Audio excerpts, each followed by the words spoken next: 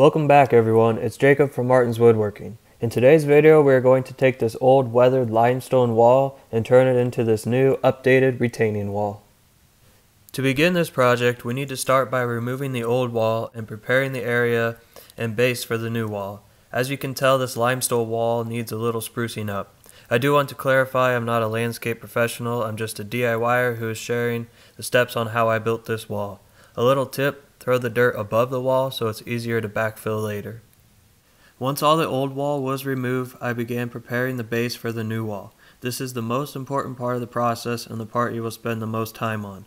A flat and level base for the wall, just like a strong foundation for a home, is needed for it to stand the test of time.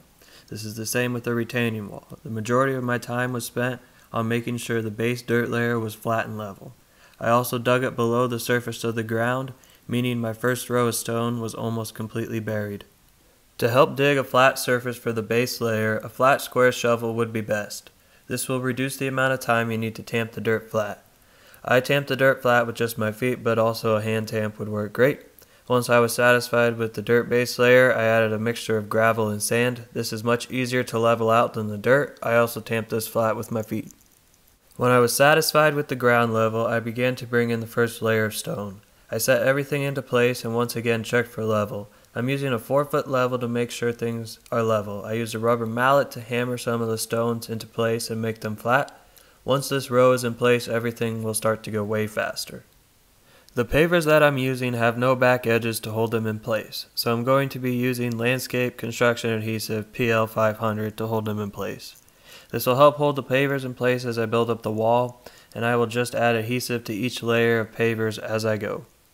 I would like to mention at this point, if you are doing a bigger wall or have a wall in an area that will experience lots of water, installing drainage is something you should do. This will help your wall from structural damage and keep it beautiful for many years. I will not speak about installing this. There are many experts on YouTube that can help explain how to install drainage for a retaining wall.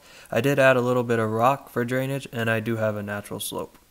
Now it's time to begin stacking the wall up, and this goes really quick. I'm going to try my best to stack the pavers and offset the seams without making too many cuts.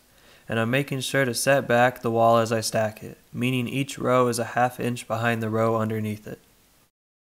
Before I put any adhesive down, I do a dry fit to see how I need to organize the pavers. When I'm happy with the layout, then I take off the row and attach it with the adhesive, making sure to wipe off any dirt or dust. I also backfill as I go so I know that everything is compacted well. I'm doing a step down with the retaining wall because there's a slope here that I'm keeping and I want it to be a gradual slope. So I ended each row about half a paver short of lining up with the previous row. This gives me a step down and keeps my slope gradual. With the final row of pavers going on the wall, the step down wall is completed. I need to do some final grading and compacting of the dirt and redo the grass area I tore up. But the small step down wall is done and we will now move over to the slightly bigger wall with no step down. I'm going to let the time lapse run as most of the steps are the same. I just want to include this in case this is similar to the small retaining wall you are looking to install. Remember, drainage is important to install and most of your time will be spent working on getting the base layer flat and compacted.